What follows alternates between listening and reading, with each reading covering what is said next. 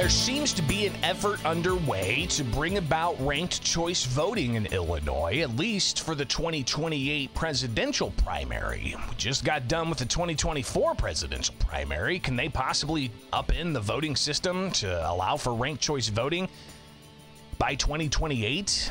Back at it, Bishop on Air. Like, subscribe, hit that notification bell. Last week was the final ranked choice voting task force meeting. This task force was created last year with appointees on this task force. I think the official term is the Ranked Choice Voting and Election Systems Task Force, if I'm not mistaken. Long task force name, all right? But there's tons of task forces all throughout Illinois government dealing with all types of things, all right? So this task force met several times. They've got a report they have to give to the General Assembly with the eye of possibly having ranked choice voting for the 2028 presidential election. But there's all kinds of questions that are raised, right? Especially questions about election integrity, the importance of decentralized elections across the state of Illinois, and so on. So let's get into this. Some of the conversation you had. Reform for Illinois there. They are a group in the states that looks to work towards reforming Illinois' politics, and they also do a pretty incredible job of tracking all of the campaign expenditures that there are for, all of the politics that goes on. But Elisa Kaplan from Reform for Illinois was talking about what she's hearing from people who have experienced the ranked choice voting system, which, if you're not familiar with ranked choice voting, essentially how it works is you're given a list of the 5 candidates that are running from all parties. All right, you're given a list of the 5 candidates, and not like a runoff. It's not a runoff. Instead, what it is you select those 5 candidates and you rank them. All right, say you like candidate number 3 the most, then you'd rank candidate number 3 as the most likely for you, and then you would rank candidate number 4 as the second most, and then candidate number 2 as the third most, and then candidate number 4, however it goes. When those votes are tallied, if your number 1 vote doesn't win, then the other votes help support that. I'm giving a horrible explanation of it. All right. Imagine, though, if somebody really couldn't explain it that well before an election. How would that treat turn out? How would people start feeling apathetic about the elections? Either way, some of the questions that were raised. Elisa Kaplan with Reform for Illinois talked a bit at the most recent task force hearing about what she's hearing from people on the ground where there is ranked choice voting. At a time when voters are disgusted by the tone of their politics, fostering a healthier campaign environment has never been more important. RCV rewards collaborative candidates who can get broad support rather than those who just excite a narrow base. One candidate in an RCV jurisdiction related how if she saw a lawn sign for a different candidate, she would go to that house and say, "Hey, I agree with that candidate on that. Will you rank me second?" That interaction would only happen in an RCV election. Studies confirm that RCV encourages candidates to focus more on issues and positive campaigning and less on personal attacks that can turn off voters. Well, again, as they're talking about this, you had this task force hearing from subject matter witnesses, opponents and proponents.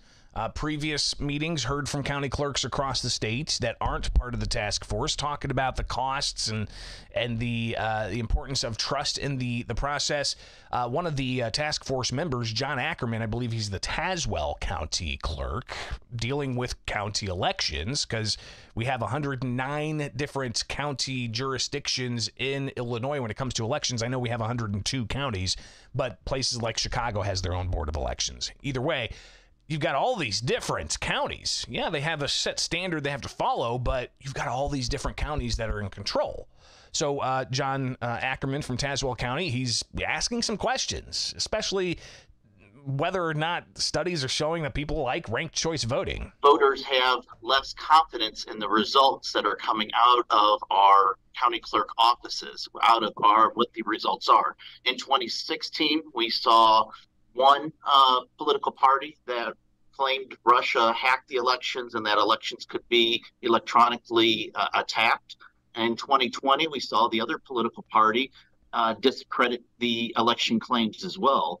Both of them were singing with pretty much the same voice, at just different times when their individual candidate had lost the election.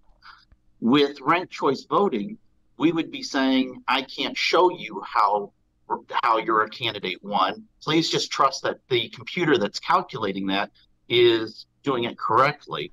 We heard that you could do hand counting, which isn't allowed in the state of Illinois. So, I mean, I guess we could change legislation, which would drastically, I think, make serious issues with our elections if we allowed random hand counting of our election results. Well, and again, this is a county clerk knowledgeable about state law, and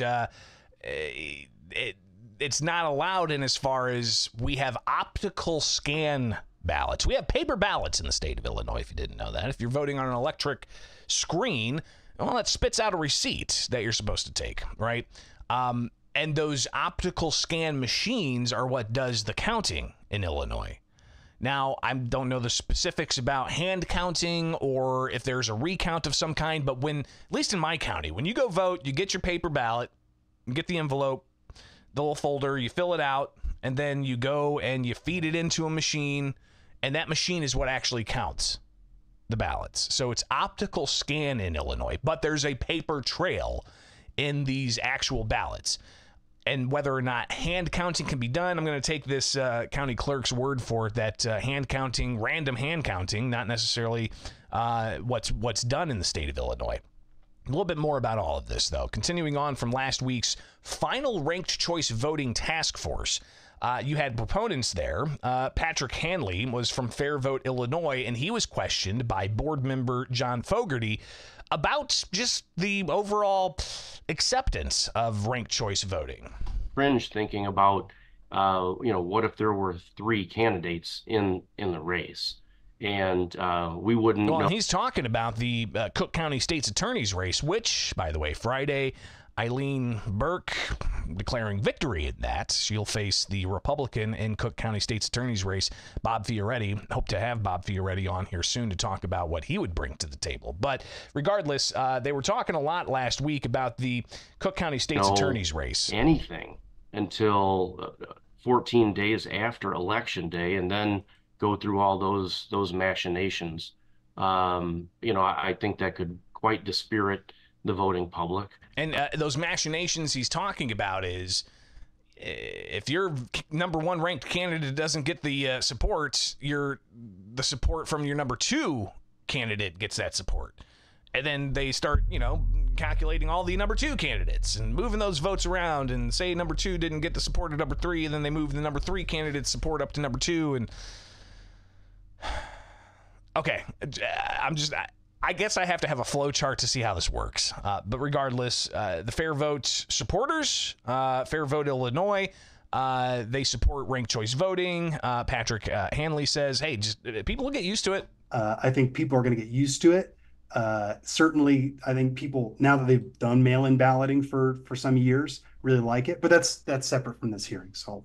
Well, but mail-in balloting also being criticized in various circles. I think even Elon Musk, love him or hate him, he shared a graphic showing all of these different countries that banned mail-in voting because of fraud and the concerns raised around mail-in voting. But regardless, I guess that's another conversation for another day. State Representative Cam Buckner, Chicago Democrat, was in the task force last week talking about why he supports this effort to have the ranked choice voting system implemented statewide for the 2028 presidential primary. We need uniform standards across the state. RCV will necessitate that we do the necessary work to standardize our election processes and ensure that the voting experience is the same across counties so that we minimize variation between red and blue counties.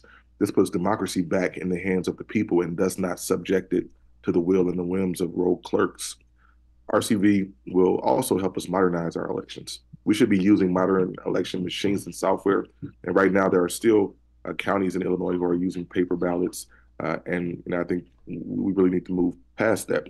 Again, some words matter, I guess, and just so we understand, paper ballots, moving past paper ballots, some people have a real reluctance of that idea. John Ackerman being one of them, and here's why. That provides you the ability to audit the election independent of the machines and make sure that the public can see the difference there. So all jurisdictions throughout the state of Illinois utilize paper ballots now. And he continued on with other issues. He wanted to make sure people in the task force clearly understood about the state's paper ballots, about the state's diverse and decentralized election process. Illinois' diversity, having it at a local level controlled rather than from one uniform system from the state down, actually provides safety and security to our election process that doesn't exist in other states. By having 109 different jurisdictions in the state of Illinois utilizing the same procedures and policies, but utilizing different equipment, it makes it impossible to penetrate our systems in one location and gain access to everything. You would have to hack the elections in 109 different jurisdictions in order to successfully attack the Illinois election process. So our diversity, we've heard from the feds, is actually our greatest strength. And having that decentralized, where you have 102 county clerks in control of 102 county elections, with individual county clerks compiling their totals for a statewide race and then getting those totals eventually to be certified by the State Board of Elections. That's the current process, very decentralized. What this ranked choice voting would do is it would essentially require decentralization of our votes, to where the State Board of Elections is the one that ultimately is going to be the one compiling all these votes from 102 different jurisdictions, 9 different jurisdictions if you count some of the other independent jurisdictions for voting. But Abigail Drum, she was responding to critics who say we're not going to have results, definitive results, for possibly 2 or 3 weeks, as they have to wait 2 weeks for the mail-in ballots to come in, instead of in some states that others on the task force noted, they require their mail-in ballots to be mailed in by Election Day. They don't give this 2-week grace period. It's if your ballot's not in by mail by Election Day, it's not going to be counted. Maybe that's something that some people in the elections committees can look at. I don't know if that's the case, because they're wanting to expand mail-in voting even more in Illinois. At least the Democrat majority seems to interested in that. But regardless, if ranked choice voting's brought into the mix, is that going to confuse things even more? Well, Abigail Drum, an advocate for ranked choice voting, seems frustrated by that question. It's the exact same thing as doing what we do now, because they are unofficial results. And yeah, that may change as you get more ballots in, but that's how elections work right now. As you get more ballots in, the result may change. Like somebody mentioned earlier, we still don't know who won the Democratic primary in the Cook County State's Attorney. We do now, after somebody announced that they declared victory and had enough vote margin to make that happen, but regardless. Because we're waiting for more ballots. So that is like, it's the exact same thing. There's no reason to have to wait for everything to come in. Doing that is the equivalent of if we waited for everything to come in right now before we gave any results. And I don't know if that would be very helpful, right? Especially if you have to wait that 2-week period. And I think a lot of people, especially after looking at the Cook County race, frustrated by it's taking more than a week. It's taking more than election night to count these ballots. And then when they learn they have up to 2 weeks to take in more ballots. There's a federal lawsuit underway right now in the 7th Circuit that actually deals with, I think Judicial Watch has it, against the state of Illinois for having federal elections go beyond Election Day, saying that this is 40 days of elections is not proper for federal elections. Anyways, that's a different conversation for a different day. But John Ackerman really just making sure that he's clear on his criticism of ranked choice voting. We hear enough already when the vote count changes drastically as new votes are counted. I can only imagine, as we're saying that candidates aren't in there anymore, that they are in there, that would cause vast confusion throughout the state. You do have to wait until all the ballots are collected before you start running any of these rounds of ranked choice voting. And getting that information from 109 different jurisdictions to Springfield, where it would all be added in and start being computed, which is the model in Alaska and in Maine, would be an all new mold of operations, all new employees, all new staffing. That is a dollar amount that we haven't even addressed yet when looking already at how much this new rollout would cost. So think about that. We don't know how much this even costs yet, but they're getting ready to put together a final report. So this was from the final Ranked Choice Election and Election Systems Task Force for Illinois last week, and they're going to be meeting in about 7 days from now to finalize that report. Is that report already written?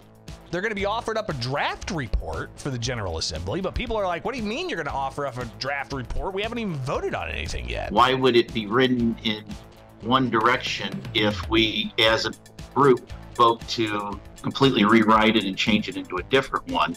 Is that something that you're looking at, is for us to hold a vote here today on what direction that report? No, I think you're making an assumption that's not there. We have to start with something.